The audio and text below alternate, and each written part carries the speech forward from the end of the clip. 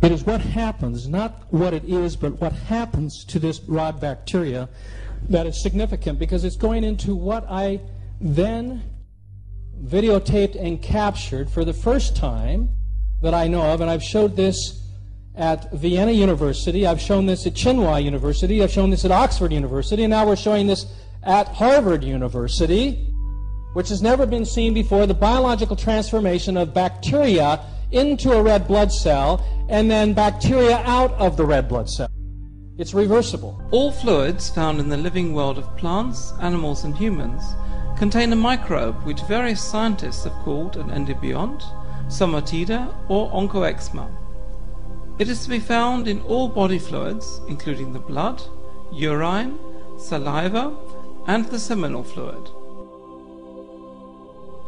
At first, this microbe appears in the size of a virus, but depending on its environment can mutate to the size of bacteria and under certain circumstances can even manifest itself in the fungal form.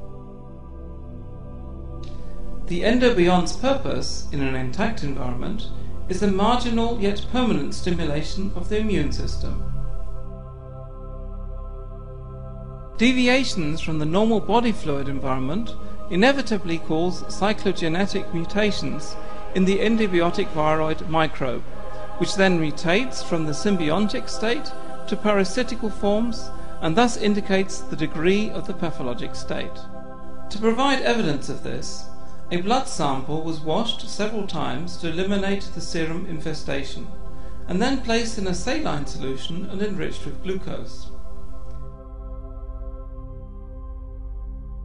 After about 10 minutes, the endobiont has escaped from the erythrocyte into the synthetic environment, where it develops itself first into a Y shape and then continues to mutate into a rod shape.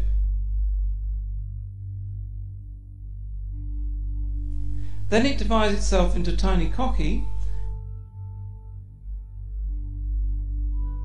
which finally emit ball-shaped elements into the surroundings. When subjected to an even more extreme change to its environment, the endobiont will even develop into a fungal state, as the following pictures show.